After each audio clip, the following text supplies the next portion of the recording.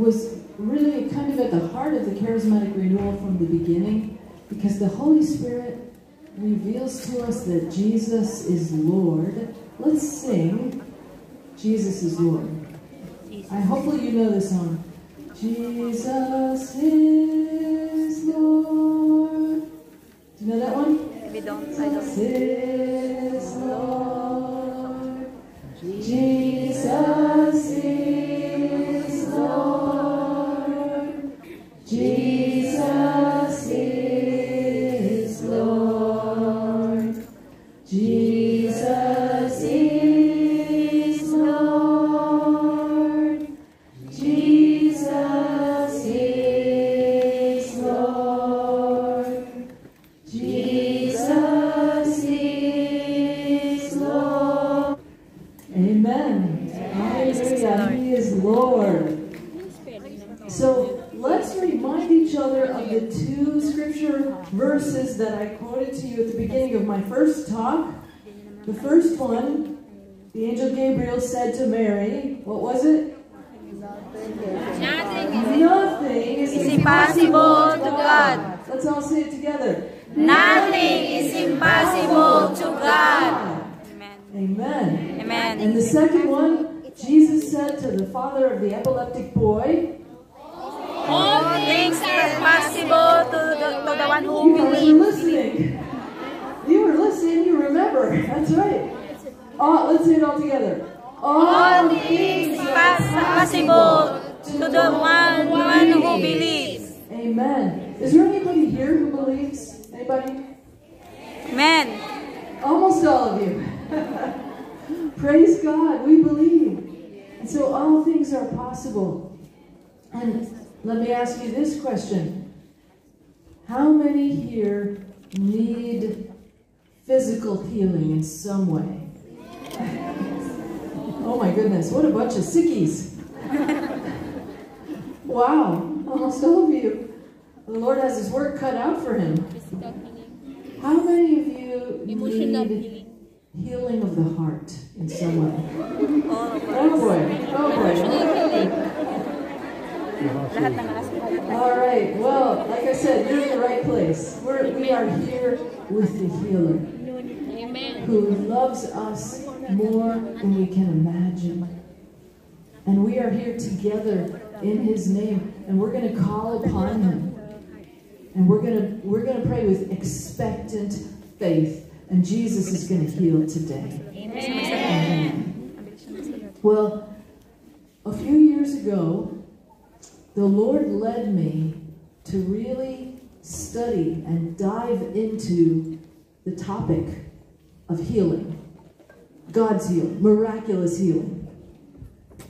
And he led me to not only study what Scripture says about healing and study what the church teaches about it, what saints have said about it, but I really knew the Lord was calling me to witness his healing.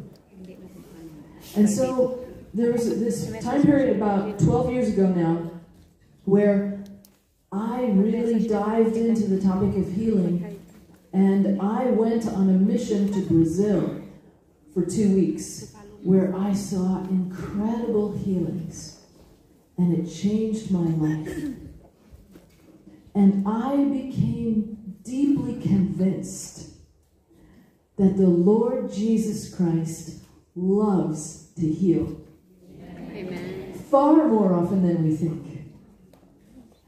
And that he loves to use ordinary people to do it. Ordinary little old you and me. He loves to be his instruments of healing. And since that time, I have seen so many amazing healings. And I've seen so many ordinary people, just regular people who love the Lord, learn about healing, learn about how to pray for others, how to do it in an appropriate way, in a way that shows love and respect, in a way that is really in faith, believing in the Lord, and they see miraculous healings. In fact, we are living in extraordinary times. I think because of the intensity of the spiritual battle right now, the Lord is pulling out all the stops. He is pouring out his Holy Spirit on the church in an amazing way, with signs and wonders and healings and miracles on a scale that probably has not been seen since the early church today. Because the battle for the hearts and minds of this generation is very intense, especially for the young. Does anybody here see young people being seduced by a godless culture, pulled away from the Lord by media, social media, entertainment, even schools? Anybody see that? Only a few of you? Well, it's happening. It's happening.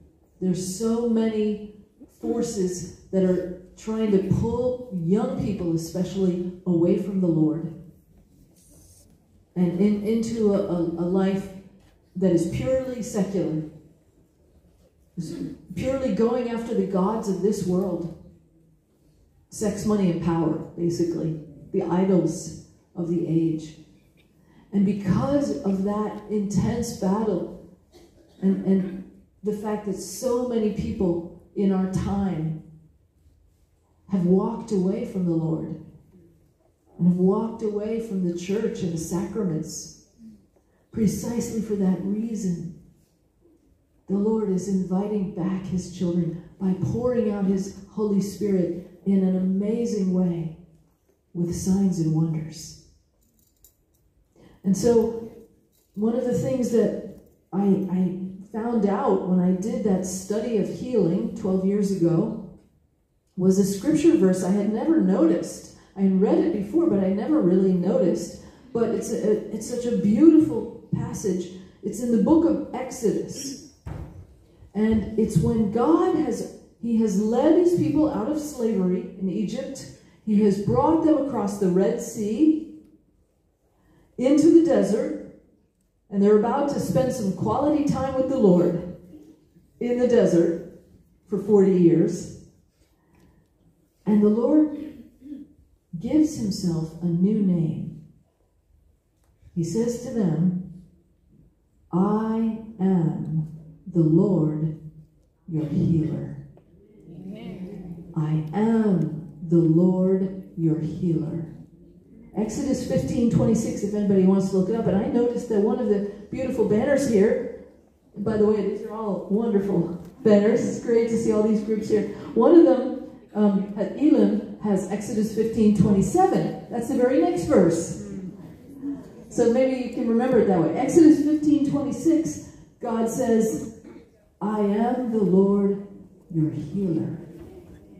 And God is saying there, you cannot separate healing from who I am. It is my very nature. It is my character, my personality to heal my people.